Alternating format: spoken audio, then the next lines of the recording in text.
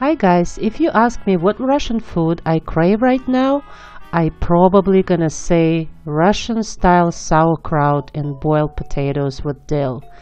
Sauerkraut is so popular in Russia. If you go to a market, they sell it in the big barrels and you can taste it, you can see which one you like. Today we are gonna do a sauerkraut in a jar. If you want to see how I do it, stay with me. For this recipe you will need 1 head of cabbage, 2 large carrots, half a cup of barberry, which is optional, 2 tablespoons of sugar, 3 tablespoons of coarse salt, some filtered water, and of course a large jar.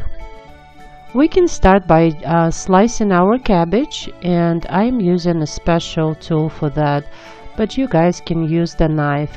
Just make sure you are slicing it all the way around and leaving this cabbage sort of looking like a spaghetti.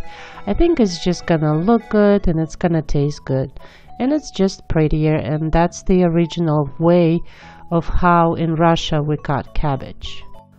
For the carrots, I'm gonna use a julienne slicer.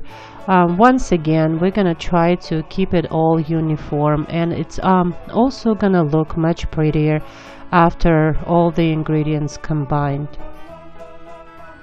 Mix the cabbage with carrot and try not to squish it, because we are using liquid. We do not need to create any juices in the cabbage. So just try mixing it as much as you can and add your barberry.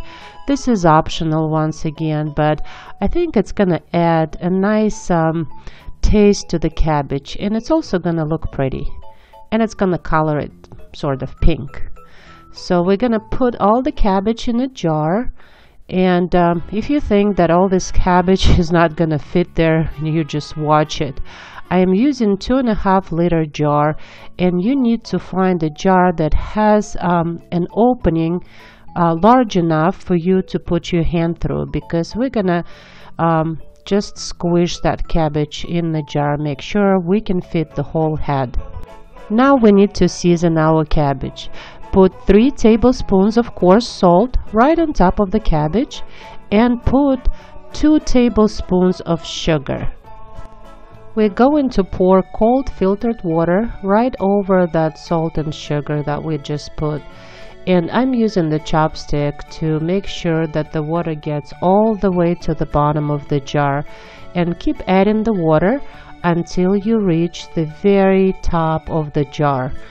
We need as much liquid as we can. And keep adding the water and working with your chopstick until all the cabbage is covered. We are gonna place this jar on a plate or in the bowl, cover it lightly with the lid, and patience, my friends, we're gonna check on it tomorrow. Next day we're gonna check on our cabbage. Leaving this cabbage on the counter and using sugar and salt is gonna start the fermentation process. And as you can see, there are tiny little bubbles that have been created in the cabbage, so it means it's starting its process.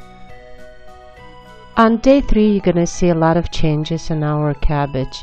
There's gonna be some liquid on the bottom of the plate, and as you can see, there are a lot of tiny bubbles.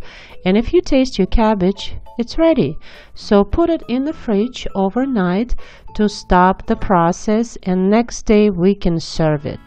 Serve your sauerkraut in a pretty plate, and what I like to do, I like to top it with anise seeds. I think it adds a nice kick to the sauerkraut, and also use a little bit of unfiltered sunflower oil. I hope you liked my recipe. It's very easy and very delicious. Thank you so much for watching. Please like and subscribe, and I will see you soon.